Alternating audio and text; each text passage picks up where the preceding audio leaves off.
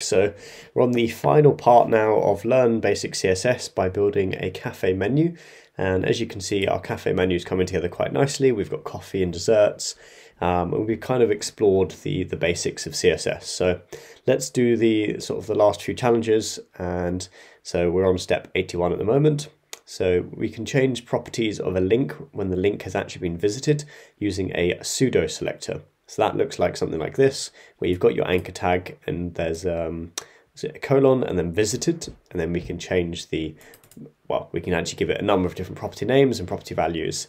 So we want to change the color of visit our link to be gray when the user has visited it. So we're just going to do a and then visited, tid like that.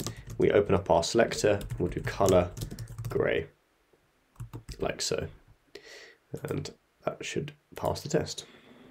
Cool, so step 82, to change properties of a link when the mouse hovers over them, we can use the hover pseudo selector.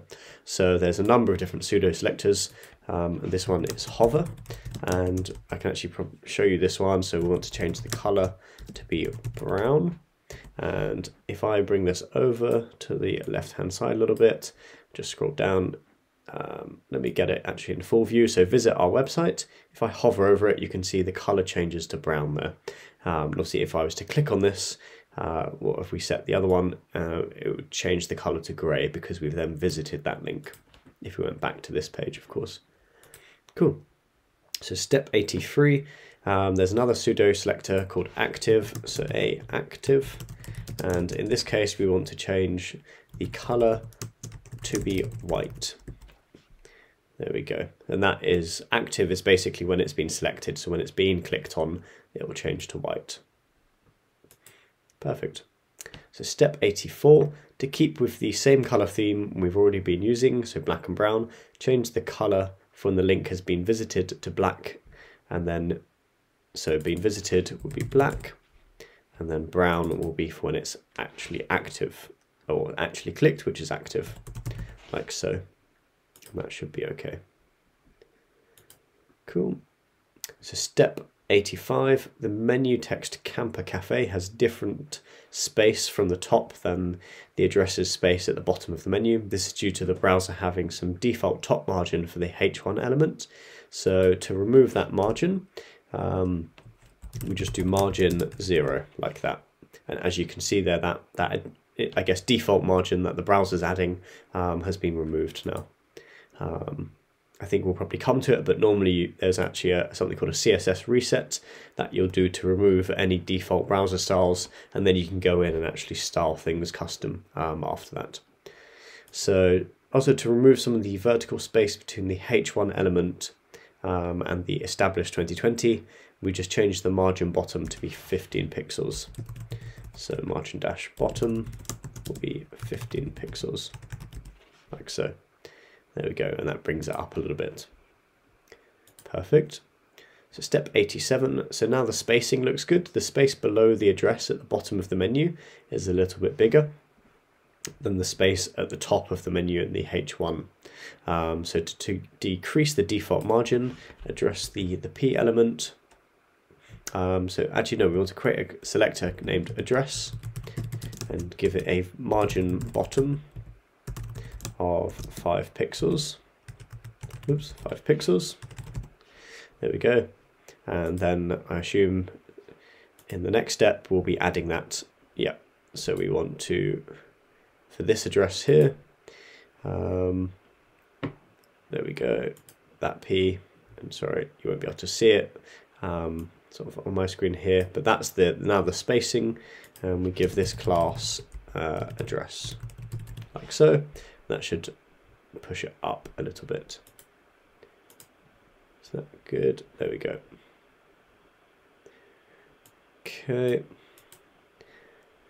So step 89, the menu looks good, but other than that, sort of the coffee bean background image, it's mainly just text. Under coffee heading, add an image using the URL of this one, and give the image an alt of coffee icon. So just below the H2 here, we want to do an image, and it's self-closing, and the source will be sort of this So there we go, there's our image of the sort of the coffee cup, and the alt text will be coffee icon, like so, and that's a string. So let's check that, and there we go. So step 90, so the image, as you can see, is now on our sort of, the left hand side, and obviously it's a block level, so it's not centered horizontally.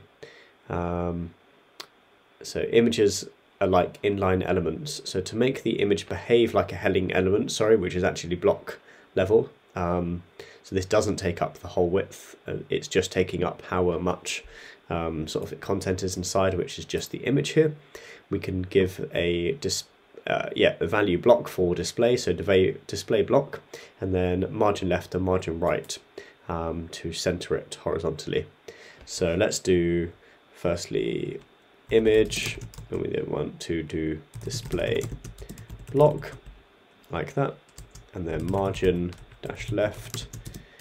Let's just do auto and margin dash right, auto, and I believe, oops, display. There we go, and you can see that's now centered. So it's centered in display block, and then we're giving it default margin either side, which will push it into the middle. Auto margin either side. So step 91, add one last image under the desserts using this URL.